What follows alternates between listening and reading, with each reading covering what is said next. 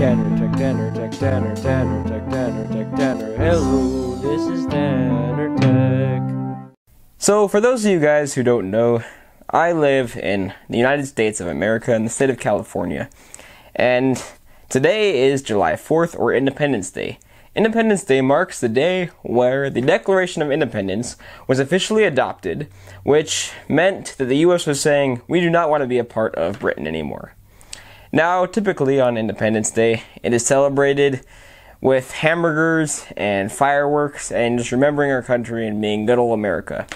But sadly, in California, or the specific place where I live, is pretty dry, and there's a lot of dry brush around, and we don't get much rain or water, which means that there's a significant fire hazard, which leads to the banning of residential fireworks. So fireworks like sparklers and firecrackers and the things that shoot sparks up in the air, those are banned in the place where I live, which is pretty interesting. But I mean, it makes sense. You don't want to be catching any fields on fire. But anyway, I wanted to kind of get around this rule by making my own fireworks that aren't necessarily fireworks. They use a 1.3 kilojoule capacitor bank that I will show you how to make in a very, very future video. And it will use some solder. The solder is what explodes. When you put a very high burst of current across a piece of solder, it'll cause the solder to vaporize into a shower of sparks, which will look like an awesome firework. Even if you are using a capacitor bank for your fireworks display that has no fire whatsoever coming out of it, there's always a risk of the sparks from the flying solder lighting something on fire. Now, I've done this sparking thing over my carpet, and that hasn't caught fire, so that's good. But anyway, you should always have a fire extinguisher nearby, just in case. So everything that I'm doing right now is perfectly legal, which is pretty cool. Legal fireworks that aren't really fireworks, but look like fireworks, but don't have the danger of fireworks. Cool. Alright, you can hear in the background some more fireworks going off.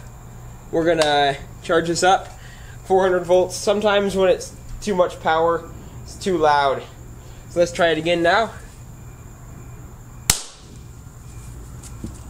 That wasn't even loud. Alright, so this is the solder stick. I've got a PVC pipe with a little alligator clip electrical tape to the end, and a little piece of solder that is taped down onto it on the alligator clip. So this is what I'm using. So people can see. There goes the kitty. That was a cool one, right? Look at the kitty cat. The kitty's on. Bulgarians.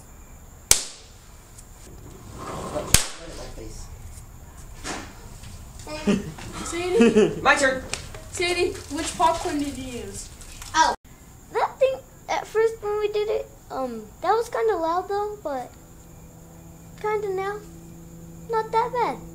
Oh, so just do it like that? Yep, go ahead. Okay. Oh, is it already charged up? This is gonna Yeah. be epic. Well, we can run like 3 runs after one charge. Wait, can I say something real fast? Sure. Oh. Alright, so this is the capacitor bank right here, 2,800 microfarads. It's powered by a microwave transformer and ballast resistor and stuff. 1,000 volts, 2,800 microfarads. I just like to say happy birthday, America. Celebrate with fireworks, or if you're not allowed to celebrate with fireworks, celebrate with capacitors.